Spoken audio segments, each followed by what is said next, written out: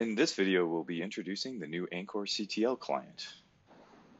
I'll cover installing Anchore CTL, configuring your Anchore CTL YAML file, generating a software bill of materials, otherwise known as an SBOM, evaluating that SBOM using Anchore Enterprise, and viewing vulnerabilities for your SBOM.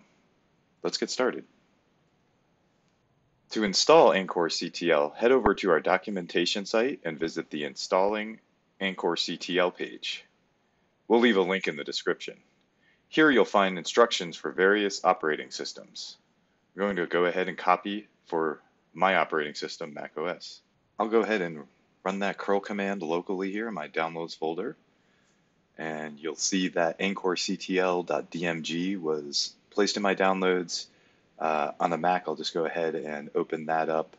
That will mount the file to a new location here on my Finder. I'm going to go ahead and just put that executable into my downloads folder, and we can see that here. So I'm going to go ahead and move that into my path.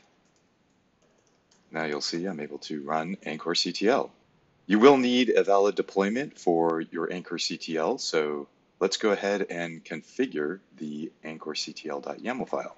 To get set up with the anchorectl.yaml configuration, head back over to the install page, scroll to the bottom, and you'll see a command for downloading the anchorectl.yaml file.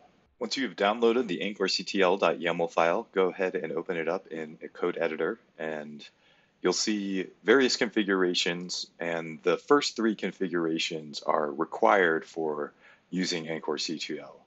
This is the URL of your deployment. You may need to include a port in your URL, your username, and your password. There are other configurations, all of them are optional. You may want to configure your logging level or your output format. These are personal preference. You have a variety of locations you can save your anchorectl.yaml file. A list of config priorities is detailed in our documentation. Once you've saved your configuration, you can use the anchorectl system status command to confirm your credentials. This will show you a list of available services running in your Anchore Enterprise deployment. Next, let's use the anchorectl SBOM command to create an SBOM from a container image. You'll see that anchorectl SBOM has two subcommands. We'll start with the create command and create an SBOM from the Nginx container hosted on Docker Hub. By default, the SBOM will be created in the configuration output format you've saved. In my case, this is showing a table of the package dependencies within Nginx. Next, I will create an SBOM using a popular community standard called CycloneDX. I'll do this by overriding my default and specifying -o CycloneDX in the command line. Next, we'll use anchorectl SBOM upload to process the Nginx container. Once you've uploaded your SBOM, you can run an anchorectl image list to see where Anchore Enterprise is in processing the image. In this case, you'll see the analysis status is analyzed.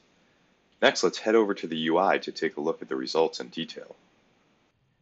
In the UI, you'll see the SBOM you uploaded in the image analysis section of the application. Anchore Enterprise will automatically process every SBOM for policy violations and vulnerabilities once it's uploaded to the system.